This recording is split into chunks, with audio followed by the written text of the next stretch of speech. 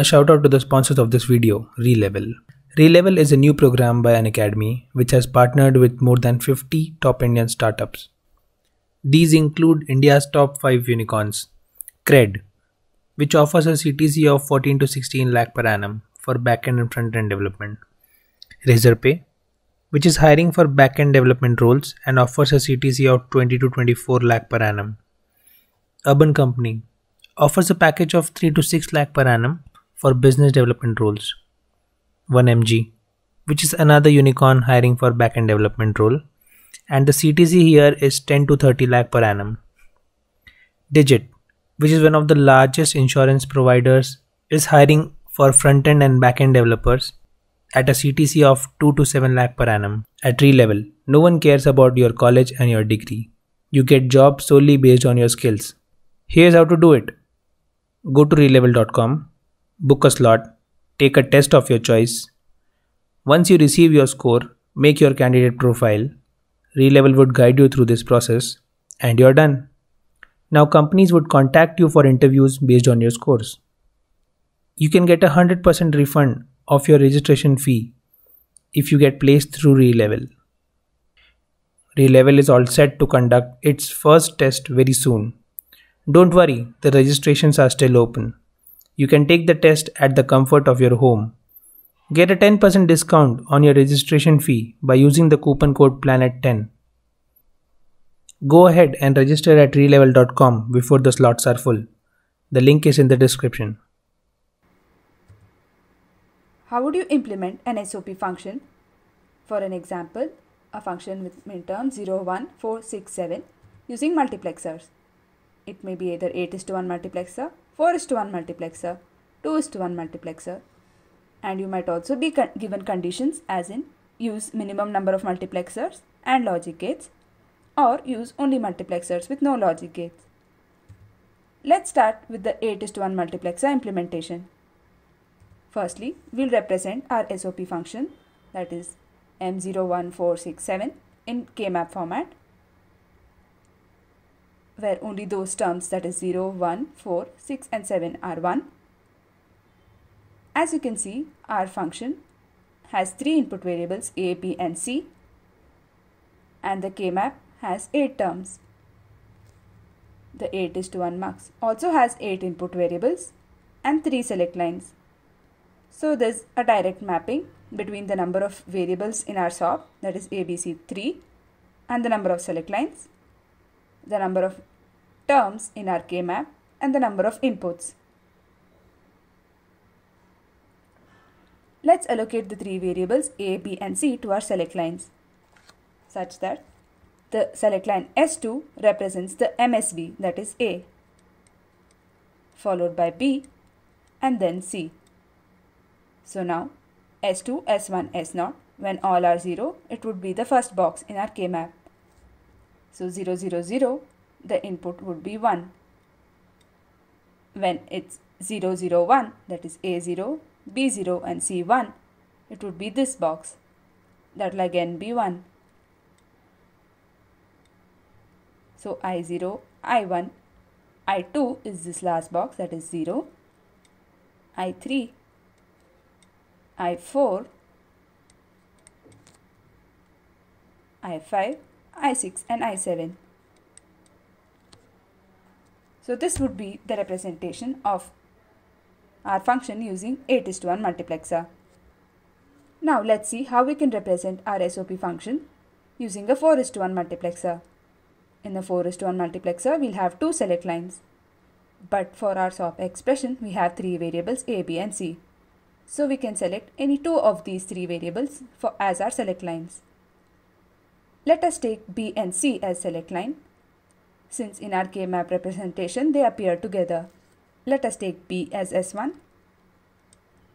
C as S0.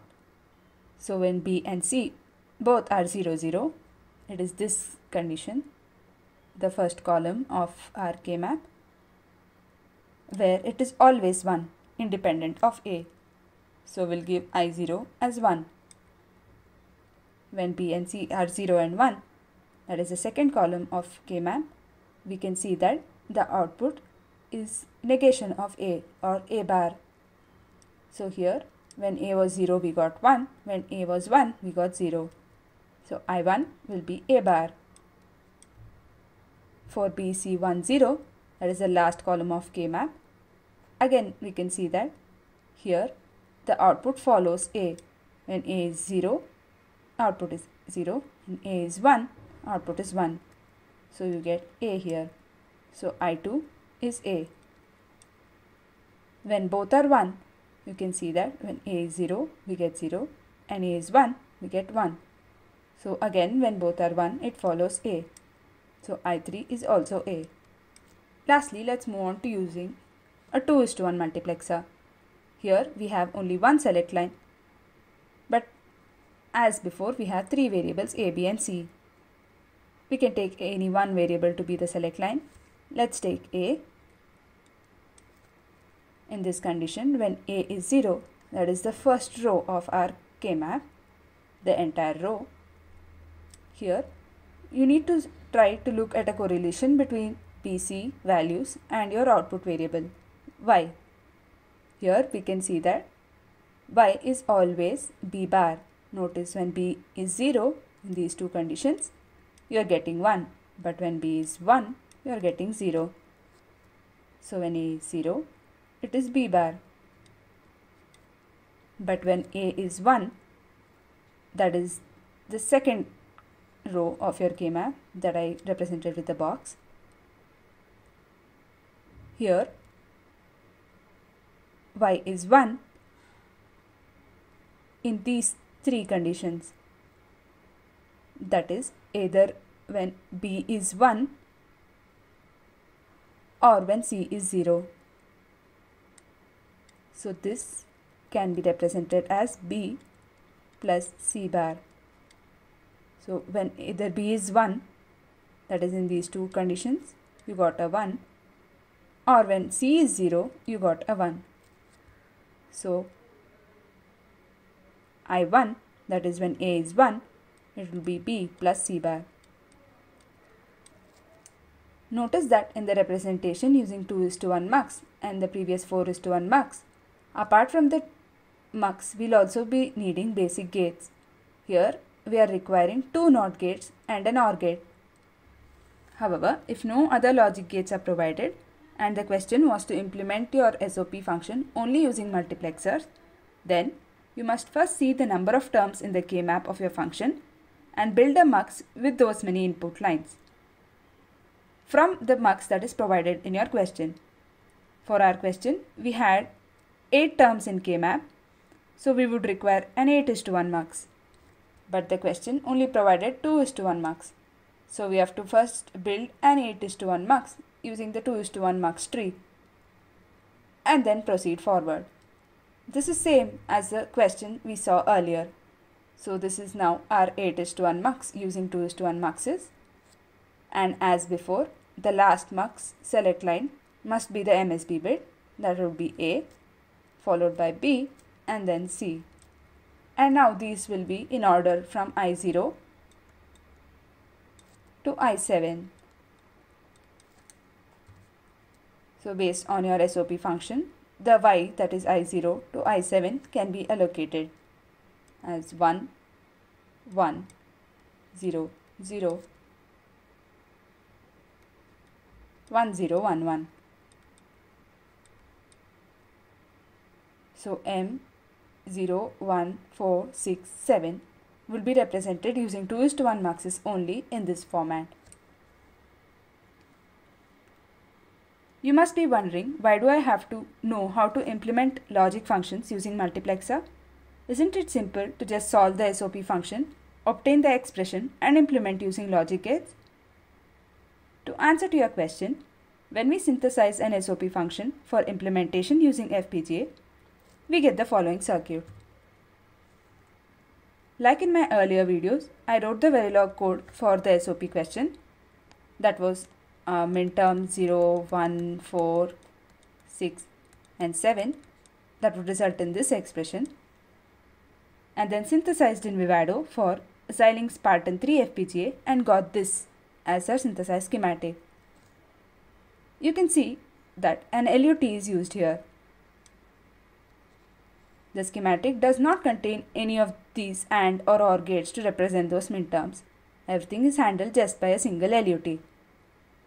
So what is an LUT? LUT stands for lookup table. Lookup table is internally just a tree of multiplexers. We all know that FPGAs are reconfigurable. The reason for this reconfigurability is that the logic blocks or the units in the FPGA consist of flip-flops and LUTs. Muxes in the LUT make them reconfigurable. The muxes in LUT make them reconfigurable. As we saw in the first question, remember, a single 2:1 multiplexer could function as so many basic gates based on the input and select line configuration. Let's see the architecture of Xilinx Spartan 3 LUT. The LUT is a 4-input LUT. The number of inputs in LUT correspond to the number of select lines of your mux tree. So we have 4 select lines here, and hence it's a 4-input LUT. So LUT has this mux tree and also registers to store the input to the mux tree. Let's see how to answer the same question framed in another format. Instead of mux, if you were asked to implement the same SOP using a 4-input LUT. This would be our 4-input LUT, and as we saw previously, the same SOP function. It requires only 3 variables A, B and C, but we have a 4-input LUT. So how do we map these 3 variables to the 4 inputs? Let's make the last select line as 0 always, followed by our MSB, that is A, then B, then C. Since we have selected this as 0 always, we'll only be using the bottom portion of the mux tree. We could have anyway selected it as 1 and used only the top portion. So since we've used 0 as the last select line, we'll be using only the bottom portion of the mux tree. We could have anyways selected it as 1 and used the top portion.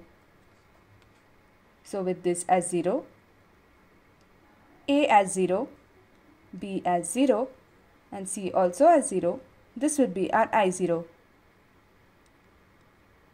And it would follow to I7. So here we can see from our K-map, I0 is 1, I1 is 1, I2 is 0. So let's fill accordingly.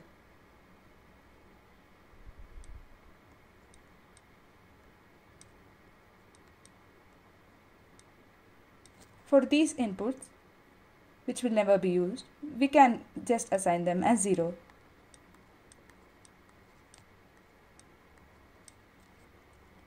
So this is the implementation using a 4-input LUT. That's it for today's video. If you find these useful, please like the video. And if you come across any other interesting question on multiplexer, please post them in the comment section. We'll try to answer them. Thank you.